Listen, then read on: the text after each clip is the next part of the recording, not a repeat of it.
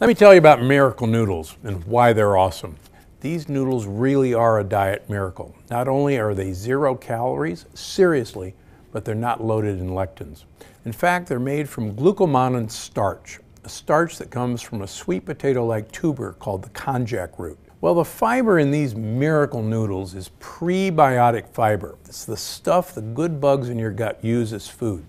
So not only are you eating a delicious noodle substitute, you're nourishing your microbiome at the same time. So let me tell you how to prepare shirataki noodles the Gundry way. Here's the thing about Miracle Noodles and the other shirataki noodles. They're a little different from regular pasta. They really do smell a little fishy at first, but rest assured that smell goes away pretty quickly, and it's not fish, and it doesn't impact the flavor at all. And whatever you do, please don't follow the instructions on the package, especially if you're using a recipe featured in one of my blogs or my book. Instead, follow these simple recipes. Whether you're using angel hair, fettuccine, or spaghetti, it works like a charm. So, bring a pot of salted water to a boil. Now, remove your noodles from the package and put them in a strainer. So you put the strainer under running water. Now, if you're not in California, you can rinse these for, 2 or 3 minutes. And you'll definitely notice a fishy smell. Since it's California, I'm not going to do it that long because the salted water and the boiling will take some of this process out.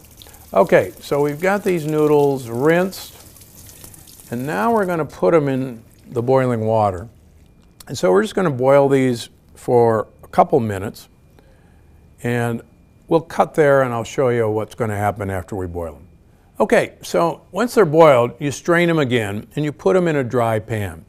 Now here's the secret.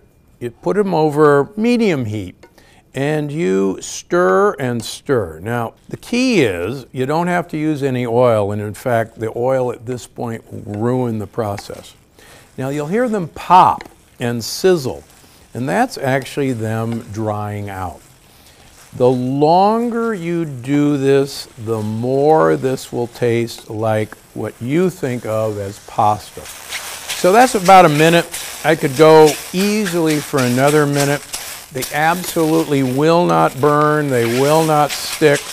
It's actually kind of fun to play with once you get used to the fact that they're not going to stick.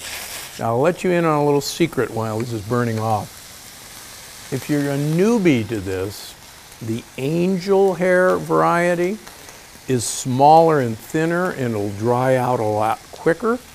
The spaghetti is the next up. The fettuccine takes the longest.